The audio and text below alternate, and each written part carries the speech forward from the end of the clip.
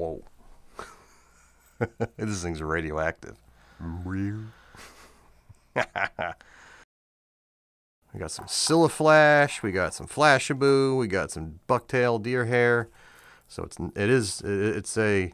non-vegan. Gem with the ridges. Ridged for her pleasure, meaning the big fat bass. Gentlemen, ladies, and anyone in between, I welcome you all, and today we're going to have some fun unboxing a mystery package supposedly sent from a manufacturer, forwarded along to Josh over at J&H, and then sent to me. So the company apparently reached out to Josh.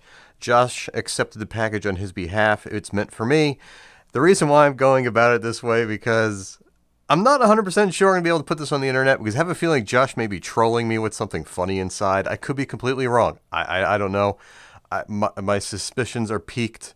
And if you're wondering why there's so many knives on top of this box, I'm doing a review on every single keychain knife that you can buy on Amazon that's under 20 bucks. And with all that being said, let's go ahead and crack the box. And this is the Kershaw, which I love. I absolutely love this knife. So many of these things are just outright dangerous. So I just figured I'd put that up there as something silly and fun. We didn't cut the entire box open. Oh, okay. This looks like something from a band of anglers. Rich Lowe, Sales from Northeast. Hi, Rich. Thank you very much. And we got some stuff. Bouncing bucktail. I just want to see if there's anything. Okay, this looks like a sell sheet kind of deal. Maybe. Describing some of their lures. Patrick Sabile. He's a tinkerer like myself. And we have some of the Dart Spin Pros. Sweet. We love these at the show. This is the this is probably this package as a whole is probably a result of the video I put out where I try to break the lure. Like I don't know if it was mentioned or not, but I was pulling hard. Like that dude had it ripped around or wrapped around his fingers. He stretched it out wide. I grabbed the middle and pulled. I pulled him off balance. He legitimately was humping my leg. I'm not even kidding you. He really, I pulled him off balance. I really did. Ooh. Okay. Oceanborn. Looks like a pencil popper of sorts. Come on, have these open. I'm not familiar with their stuff, guys. I'm not. And honestly, you guys are getting a better view of what's in the box. I can't even see it. Let's see what we got here. So it is there. Yo, that's funny. So, the first ever lure that I turned on a lathe, JMC Fishing, if you see this video, I turned a popper that looked like a rainbow trout, and I turned a pencil popper that had ridges in it.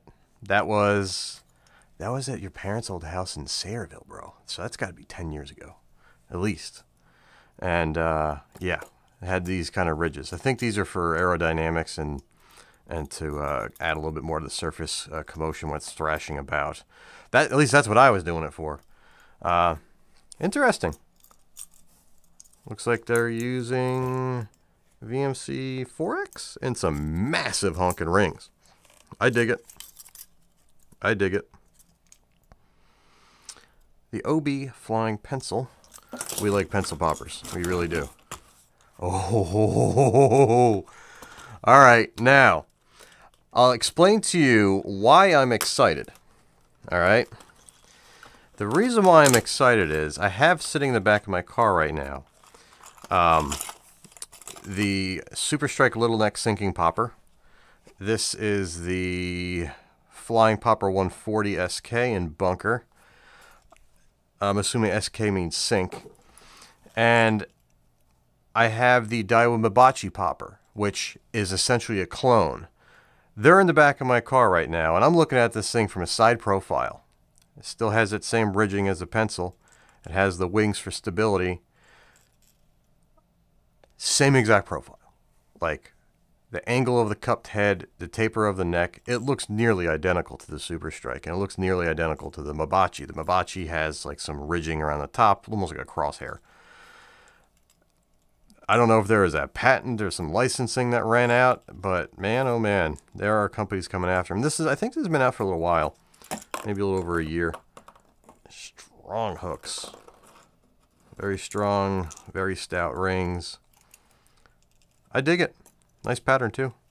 Now, what we'll find out, all three of them combined, we'll be seeing if they swim, just like how the Super Strike Little Neck Sinking Popper swims, which is one of the best lures ever made for striped bass and bluefish. Ooh, cool. A translucent blank. So I guess they want me to cut it in half? That's pretty funny. That's pretty funny. I'm going to be cutting the Super Strike and the Mabachi in half. I guess I'll be cutting this bad boy in half. Is there anything else in here that's cut in halfable? What is this? What is this thing? That's a big honkin' hook. That's a pretty strong hook. Okay. Again with the ridges. Ridged for her pleasure, meaning the big fat bass. Got another pre-rigged dart spin. Yeah, these guys hooked it up.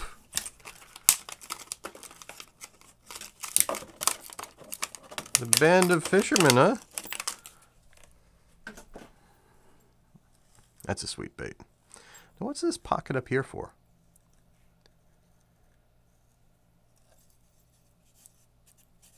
This stuff, the Z-Man stuff stretches. It's very elastic. This stuff has, it seems like it's rugged, I guess is the best way to put it. This will be throwing probably tomorrow. We got another pencil, assuming it's the same size. Is it the same size?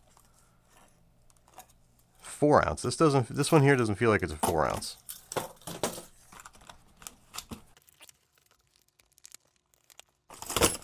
Oh, yeah, this is definitely heavier. Okay. Now, I understand the rig. I think. I suspect long-range bluefish. At the same time, I'm looking at the size of this swivel here. I've also rigged plugs like this, similar in style to this.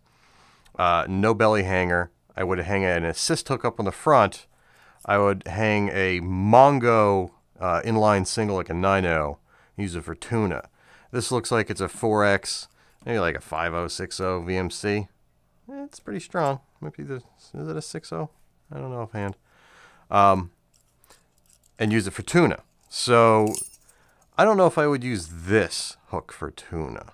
It's a pretty strong hook though. I mean, that'll handle a 7,500 pound bluefin. But for bluefish, whip this thing out there 125 yards without batting an eye, and just keep it on the surface, bring it back to you. 4 ounces feels heavy. This thing definitely has to be a sinker. There's no way this is floating. This might be something you could throw in the canal. Use it almost like a jig. I'm not sure how. I mean, I guess if you snap it up, it'll kind of kick back, plane down, because this is going to try to keep some. All right, there's got to be some sort of stability through the water column. It's going to stay like this, kind of shoot down. I don't know. Interesting. We're going to fish it. Another one of these.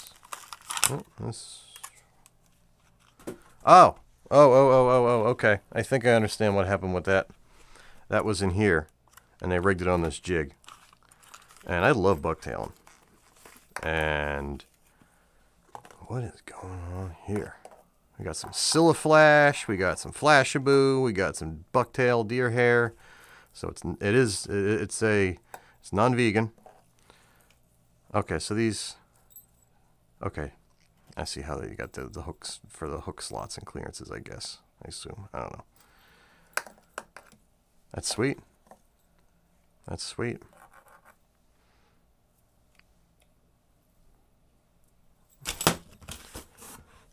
And we got... Now that's pretty cool. We got a full translucent. I saw this on their spec sheet. The full translucent. And I wasn't sure how clear it was. You know, it's funny, I opened this box upside down. I probably should have opened it up this side first to show you the clear, because it kind of gives you an idea what's going on with the construction of these baits a little more clearly. But yeah. Sweet bait. I'll be throwing this probably tomorrow. We got some mackerel popper, and we got one more.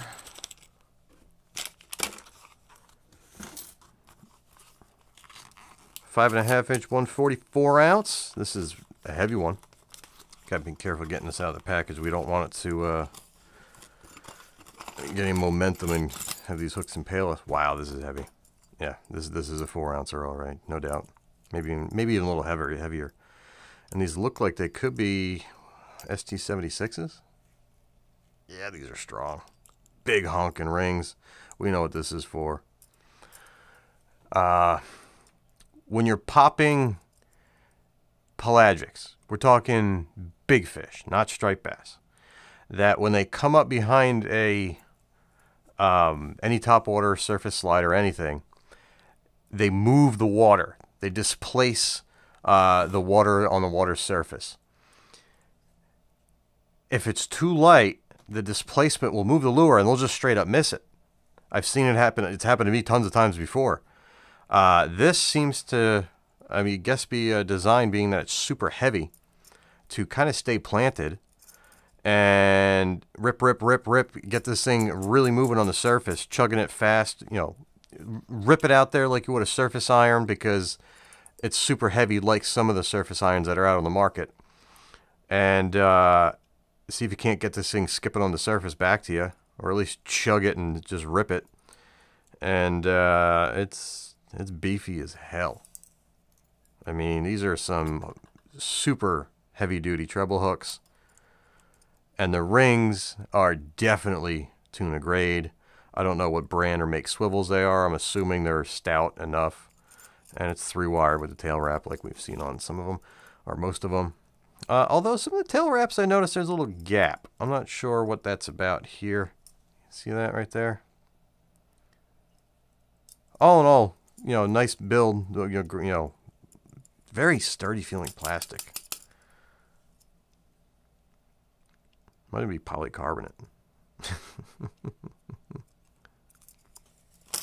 And then we have the, I guess this is their glow color.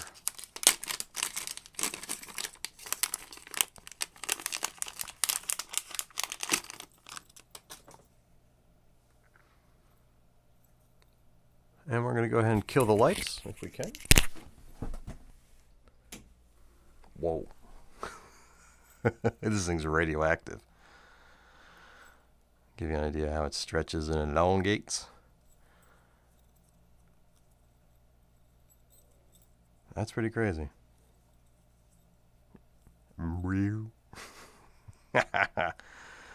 Alright, so I guess it's with all that being said, I was wrong. Josh wasn't going to troll me and put something inappropriate in the box. I fully suspected he was. So we got all the goods here, which I am very thankful for. Guys over at Abandoned Fisherman, I greatly appreciate the generosity.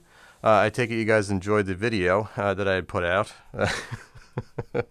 That was pretty fun.